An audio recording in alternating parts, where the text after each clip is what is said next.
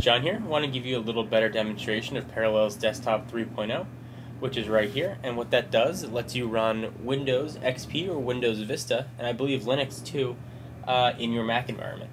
And all Parallels does, it gives you the ability to run Windows. It does not install Windows for you. To do that, you need to buy Parallels, and you also need a full install of Service Pack 2 for XP, or a full install disk for Vista. So once again, Parallels does not give you Windows, it just gives you the ability to run Windows. You have to provide the install disks on your own. So let's open up Parallels here. Thought this would be a little easier for you guys to see with the screen capture program than a while back when I just had the video camera. And again, the little red clicks that show up when I click my mouse is just from my screen capture program called Screenium. It's not from anything that happens on my desktop normally. So it opens up Microsoft Windows XP. I have this particular drive titled Backup. You can partition as big a hard drive space as you want. I believe I gave this 12 gigs and partition how much RAM you wanted to use. My computer has 2 gigs, so I gave this a full 1 gig to use. And then all you do is you hit play right here. Start virtual machine. So we'll hit it.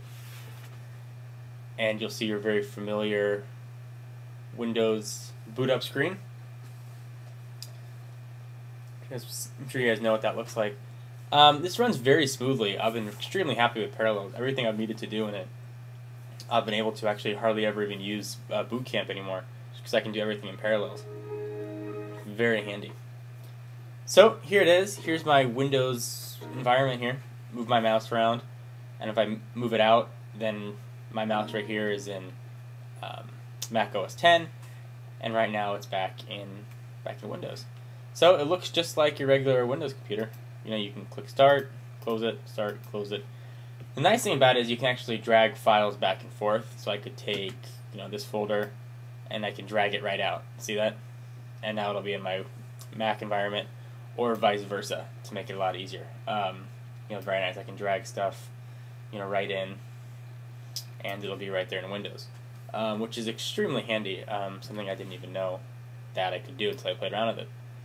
So, like I said, just your standard Windows environment. You can start up Firefox, just like you would on any other Windows computer, or you can install Word, Excel, or whatever if you guys want.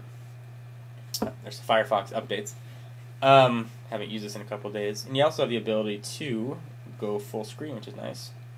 I'll show you guys that.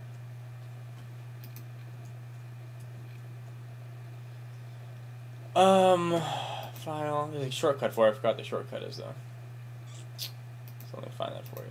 View full screen.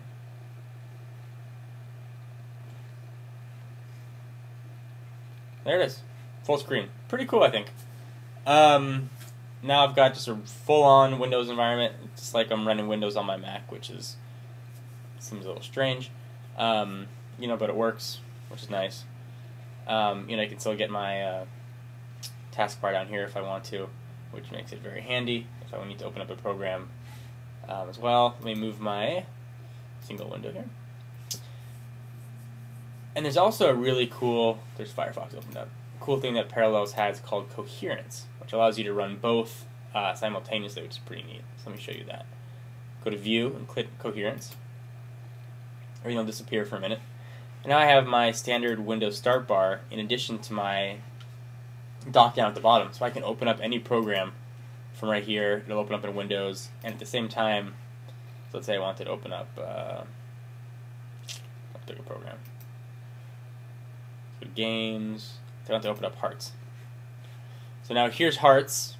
Looks like it's running right in Windows. And if I wanted to open up, what's a Mac program I can open up for you? I want to open up my system preferences. There they are, running simultaneously, side by side. It's really handy. Parallels is a great program. Highly recommended. I think that it's a great compromise for sometimes when you have to run Windows, which I'm finding is less and less frequent. So, just a real quick overview for you guys on Parallels Desktop 3.0. Highly recommend it. Quit that. Anyways, and that's it. Parallels is a nice, solid program, works well, and highly recommended. So, also, few more things I want to show you guys. Well, I got a couple new videos coming up, so I'll save all that for another video.